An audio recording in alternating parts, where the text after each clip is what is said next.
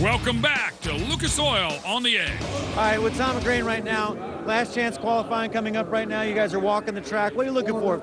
Ice is getting thin, and we're just looking at the thin spots so we know where they're at. Of the concrete starting to come through.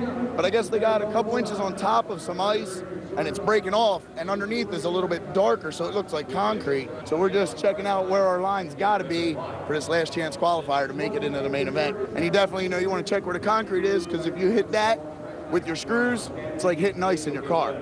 So Good night tire. Yeah. Yeah. And good night yourself. Right. I think he just said goodnight to Ted. He did, didn't he? Needless to say, though, if you do get onto that concrete with the studs and the tires, that thing's going to slide right out from underneath you. This is the LCQ. The top three will advance into the A main. Last chance qualifier. I mean, you got to do it here. You see the starting lineup, and so far to be the largest volume of bikes we have seen in a race. So far it's been heat races. This is the last chance qualifier. Rope up, hit the throttle. The 450s come to life. Already coming from the second row. How about the 56 bike of Sam Wiggins?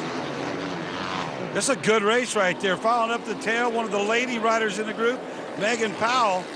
And like I said, there's only going to be three of them that's going to make it. And Tom McGrain is the guy that Ted spoke to earlier that was really concerned about the concrete coming through the ice.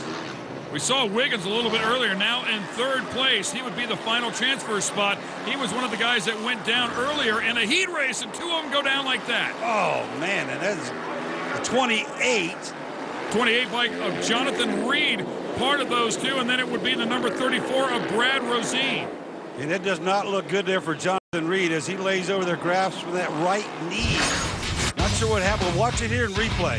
The 34 of Rosine had to check out just a little bit. Of course, that left no place for Reed to go except for into the back of him. And it looks like when the bike snapped to the right, it might have gotten his knee. Yeah, man, when you're not really going all that terribly fast. However, when the impact is that quick, you have no way to react yourself.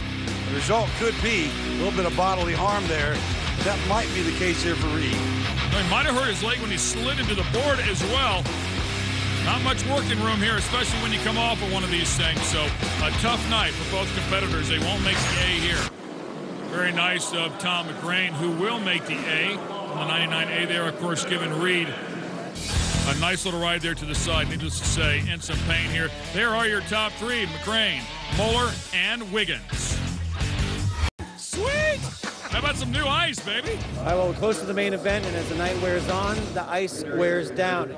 Right here, it's getting very thin, less than an inch of ice. And below that, yeah, that dark is concrete. And if those studs and that tire hit that concrete, it's good night to you, good night to the tires. Pack it up, go home.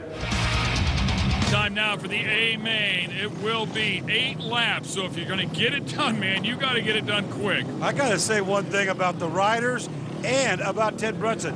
When they have spoke about that concrete coming through, I just wonder how hard it is for them to keep from saying, it'll be as slick as ice, man. Let's get everybody started. 9 different competitors, 3 different rows, 2 of them way in the back. Will have their work cut out for them to try and get to the front here in just 8 laps. Of course, the front row will be stacked up with 4 competitors. They'll all be handlebar to handlebar. And, of course, the 33 of J.R. Schnable will be on the pole. Here we go. Well, the bright yellow machine of Schnable with indeed the best starting spot you could possibly have in this short track ice racing event here. Kurt Cheney on the 15 in second place. Then you go back. It looks like the 11 of Kevin Anderson. We go on board with him, hanging on, and we've got a rider sitting right there in the middle wishing he could move. And look at Schnable actually turns his head and looks back at his competition. Let's go on board with JR here. Boy, and you can hear the gearing on these things as they are immediately maxed out in RPM. Just slam the throttle. You want peak horsepower. It's only going to be there for a couple seconds, so you got to be geared properly. You can almost hear him go right straight to the rev limiter, Ken. Here, right there, right on the top of the RPM range. Sounds like it's hitting the rev limiter, but they're only there for just a tenth or two of a second. Great battle, but so far, man, Schnable has done an excellent job of driving away from these guys. He is on his game. He's got a great setup.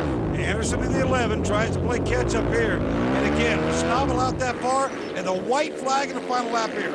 Absolutely. Just got to hang on 2 more turns. Nobody even close enough to touch him here tonight. Congratulations to the number 33, J.R. Schnable out of Campbellsport, Wisconsin. Oh, nice wheelie right there at the end as he'll pick it up for the fans. That was good riding there. Will he do it again? Oh, he's going to grab that checkered flag. And rightfully so. Fought his way through all the heat races, of course. Didn't have to be bothered with an LCQ. Starts off on the pole and takes it flag to flag. It's just a good run overall. A flawless performance in the final event, in the main event, for J.R. Schnable. Schnable and then Chinny in second place. Kevin Anderson rounds out the podium. All right, J.R. Schnable with yet another victory. That's 4 in a row for you on the ice. You kick out of here tonight, you go down to Georgia and you race on the flat track outside. Never ends for you, but it probably never gets old, does it?